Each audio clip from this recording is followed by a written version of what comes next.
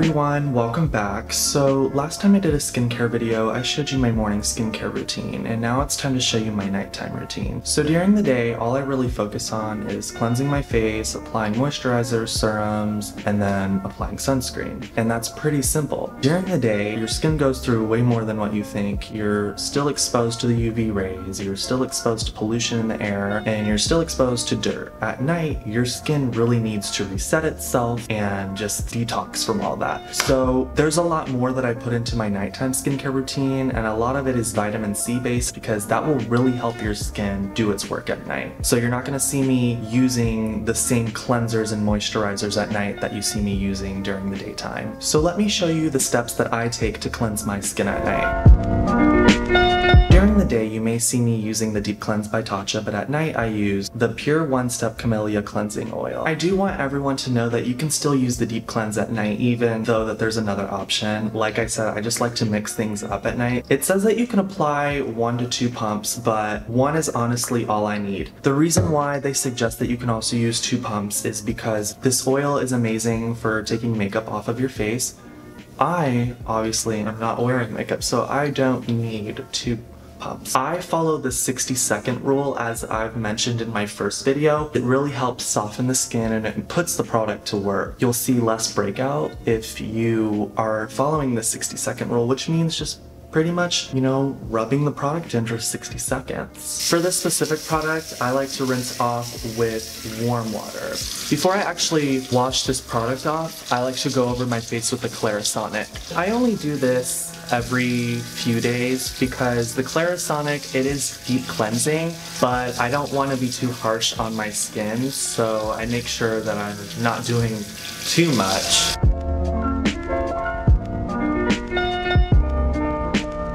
And I'm actually going to keep my face damp right now because I am actually going to exfoliate. I use the Tatcha rice polish, and they actually have different rice polishes that you can use. One's for if you have oily skin, dry skin, just want to hydrate it. This one I think is a good middle ground for all types of skin. It's really just a powder. I'm actually going to pour a little bit, and I'm careful when I pour it because this thing loves to let a lot of it loose. I am not trying to waste this product. So this is the texture of the product. I actually only use a little bit of it, and I do like a little bit per section of the face because it literally spreads everywhere like instantly. I love it. And this is actually a foaming enzyme powder. Tatcha says that you can use this every day, but honestly, for my skin personally, I don't want to do too much on it, so once every few days is perfect for me. I miss this area sometimes, and I notice like pimples will be right here, those little devils. My skin already feels so soft. It just feels so fresh right now. And now I'm going to pat dry. You just want to lightly pat it. I like to use a Pore Vacuum to get rid of some of the blackheads that I may have. I turn it up to the highest setting. I just spend some time in each area. You do want to hold it for a little bit, but you don't want to hold it for too long because this can actually bruise your skin. I have a problem with blackheads. That's my weakness, so this is a great tool, and many companies actually sell this. Make sure to read the ratings as well before you buy. You may have some that are cheaper than the others and may not actually work. I only use a face mask once a week. I have multiple face masks from different brands, but the one that I'm using tonight is the Vitamin C Radiance mask, and it's purple. I love it. It's so cute. I get a little scoop of that. I'm actually using the mirror here to apply it. Really gets in there. I just apply this all over. Any extra that's left, I also put on my neck.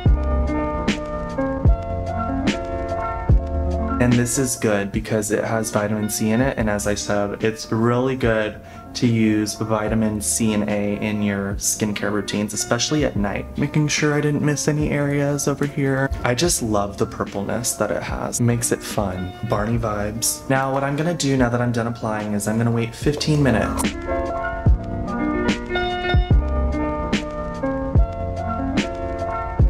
So now it is time to wash the mask off. Make sure I'm getting all of it off. There's times it likes to stay. I'm just like looking purple all day. And now this is actually one of my favorite parts. What is very important before we apply our serums, we apply an essence, and this is the Tatcha Essence. This is something that can be done nightly. I put a drop, like just one pump, and I put it all over my face. It allows the serum that you use to sink into your skin even more so that you get more effect out of the serum that you're using. This one's actually my favorite. It plumps the skin and it just makes it feel really soft. It's like amazing. Then I let it dry off before I apply my serum. The serum that I usually use is the Vitamin C Serum by Tatcha, and it's for all skin types. It's actually helped with my blemishes more than anything. It's actually a great duo with the mask that I just used, and as you see, they are identical twins. Literally. Same color, same design, great duo. Tonight, I am actually going to use another serum. This is their Luminous Dewy Night Concentrate. It can be used in place of the serum. And the reason why I am using this tonight instead of my Violet C Brightening Serum is because I did an unboxing video of the Luminous Glow Set. I want you to see it put into place. It's like gel, like jello, and it like jiggles, and it lasts a long time. I've been so impressed with how many uses I've gotten out of it, and I got a little scoop here. It's actually more than what I usually use, and what I'm gonna do is I'm gonna put it on my hand, and this here is actually like sort of like a solid texture until you start rubbing it in. And then you see it really like liquefy, and it's amazing. It just feels so good applying, especially after you take the mask off and put the essence on. Or see how I could like turn the spoon and it's literally in place. Like, it's so concentrated. And with this, a little actually goes a long way. That's why tonight I was like, oh, you leave it on overnight, of course, and when you wake up, your skin just looks so good. When you consistently use these products, like, the results are phenomenal. At first, it was really indented, and after a while, it sinks into place, and it looks like you never ever even used it. Do you see just how, like, shiny and glowy it already looks?